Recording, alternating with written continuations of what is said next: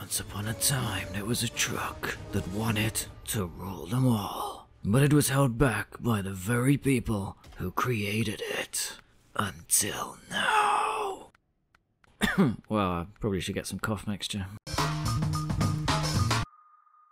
Hello and welcome to another SnowRunner truck video. This time, it's all about the Russian Voron AE-4380. Now this has always been a decent truck, but it never really set my world on fire in quite the same way as the Tayga King.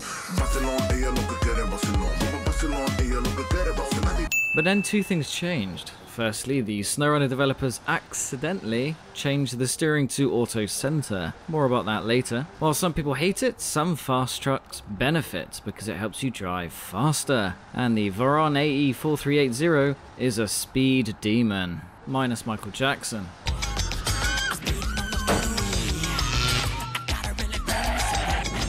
The other thing is that the Rift map arrived, complete with 3 juicy upgrades to be found. The juiciest one, as fate would have it, was the missing raised suspension upgrade.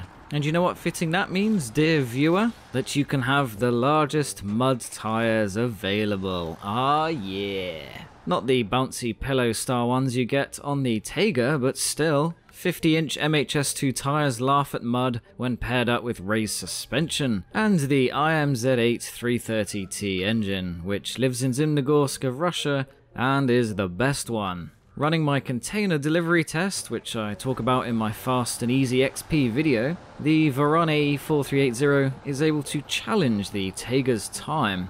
In fact, I'm down to nearly 2 minutes and 30 seconds, which is ridiculous considering the rewards for the challenge. Who knew SnowRunner was a racing game?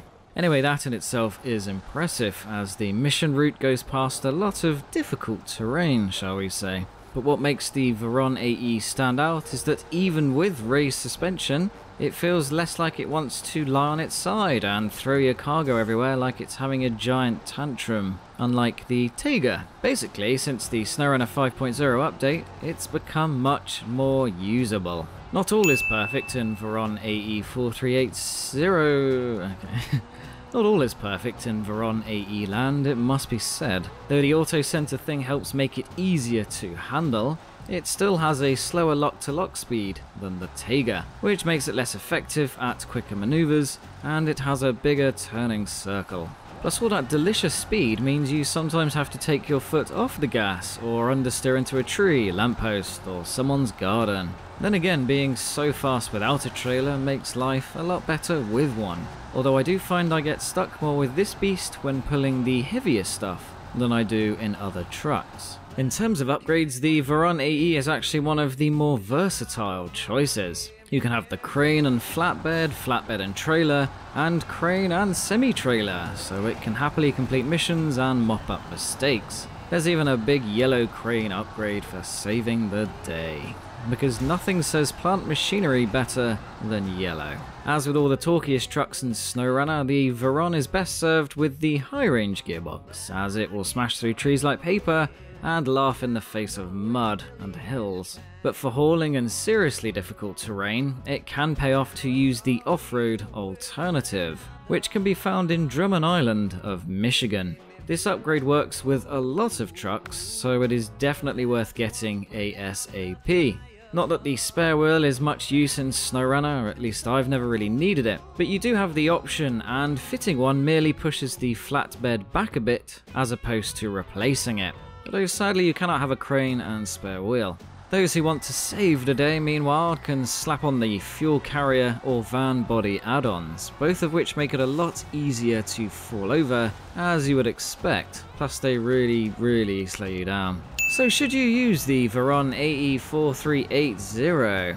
Absolutely. It feels more modern and more serene than many trucks, both in looks and how it handles. Whereas the Tayga and other older and less sophisticated trucks are unruly and can bite your head off. Still, you're less likely to fall asleep than in the ploddy Azov 6436. Put it like this, if speed is the aim of the game and you want to get places fast, the Voron AE-4380's 4,380 mph top speed is going to be your best friend.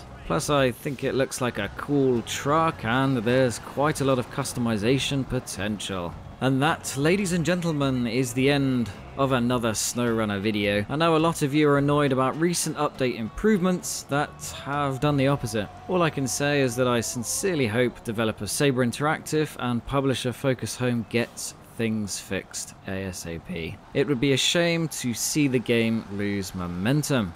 But then games aren't usually released during a global meltdown, so let's try to be a little patient and hopefully all will be well. And now it's time, drumroll please, for my favourite comments of the week from all you lovely folk. Well, 99.9% of you. iClickOG said, "I'm the only American to get that Alan Partridge joke. Love that show, it's hilarious. Wanna go get a lady boy later." If you haven't watched the show, that's going to sound really, really weird. But yes, I do. Also, a lot of you have had your say about the best scout truck, which is cool. Sadly, due to the 100+ clips and testing, this video is taking longer to make. Sorry about that. I can assure you though, that editing has begun, so stay tuned. Lights do not work properly on PS4, said about 1,000 of you. Yes, this is a big problem. I think it's been improved, but it's still not quite right. Let's be honest, flashing lights are essential, and I'm unsure why this has been so difficult to fix. Auto center steering is killing me, hate it, says Doug. Mysterious no surname Doug. 15 people liked that comment, so at least 15 of you agree. Personally, I think it's good as it helps you drive trucks faster, and I like speed. Not the drug. But then again, there was the satisfaction with the old non-auto centering system.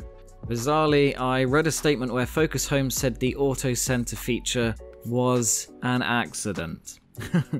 We accidentally changed the steering and didn't notice before publishing the patch on 3 different platforms. Yeah, okay. So maybe it will be changed back, but then again, why not have a slider or toggle switch? Jay Lee said, lights, lights, lights, lights, lights. I think he's talking about the lights, but unsure. In my held for review comments, a folder I fear to check, Unknown Barcode said, "Good job, I just had my first erection in 4 months, thanks." I'm not sure if he means good job I had my first erection or good job, comma, I had my first erection in 4 months. Anyway, well done. Not sure what I did, but at least I know my YouTube channel has real world benefits. And on that particularly long and stiff note, a huge thank you for watching. I shall see you in the next video. Take care, bye.